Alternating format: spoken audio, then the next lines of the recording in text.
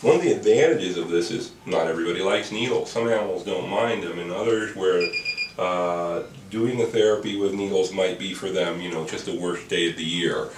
For animals like that, we can use this particular scope as an acupuncture device. And we have the assistance, if you're needing it for that day, you can have the assistance of finding points or areas where trigger points are active and be able to desensitize them using laser in lieu of acupuncture for animals which, you know, are stressed by acupuncture. So this is our MR4 Active from Multi-Radiance Laser Technologies, and this is our acupuncture, if you will, or trigger point therapy needle attachment for the laser. It actually is a glass tip that has no needle end, but it's quite sharp on the end, and we apply it by just screwing it into the face of the MR4 Active and using the same therapies you would on other parts of the body, and some that are a little bit more specific that we've set up with the calibration of the machine, specific just for the trigger points to get certain depths depending upon what trigger point we're discussing.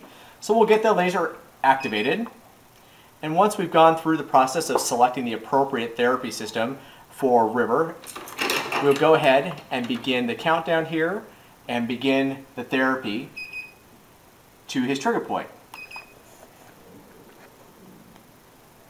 And truly it is as simple as what you see now. When you first apply it, there's no doubt the horse shows a little bit of discomfort as he reacts to the pressure of actually having the glass bead on that spot. But you see that they slowly start to relax to the pressure, kind of like a fulcrum you would normally have during like a massage therapy session. So we just leave this on here. For him, it seems to work out quite well for about 5 to maybe 7 minutes or so of therapy, and then he's quite relaxed in this spot. So we'll come back after we've done this and let you see what his reaction is. This is current mid-therapy with the MR4 Active on the trigger point on River. As you can see, we've kept the laser in one single point at this juncture about 3 minutes in. And if you watch closely, you can see the muscle starting to quiver, much like it's being activated like a trigger point, even with dry needle therapy. So if you watch closely, you'll see the rippling effect that you'll see with the muscle. And eventually, by the time the therapy is done, what you see here, this rippling effect and kind of quivering the muscle will have gone away.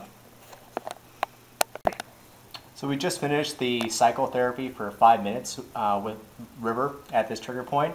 And so if you saw earlier in the video how reactive he was and how much the muscle was quivering at the time, so now we'll come back through and press down as hard as we were last time in that spot, and you can see that the trigger point is no longer active and we don't have the muscle crawling and him trying to kind of walk away from us. So it's one trigger point in a multitude of different trigger points along his back, but it's just one classic example of how you can actually treat these trigger points without having to use dry needle therapy, and the horses respond to it quite favorably.